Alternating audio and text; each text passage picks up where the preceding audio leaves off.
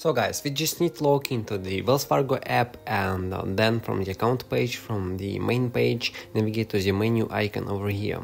And on the next page, we need to choose account services. Click on account services, and then we'll see this option, stop future payments. Click on this option, and then you just need to select a payments you want to cancel, and in this way we can easily stop future payments on Wells Fargo app. So guys, as you see, it's really easy and it's only a few extra steps. If you have some questions about your Wells Fargo, feel free to write them in the comments. Thanks for watching guys, and see you in the next videos.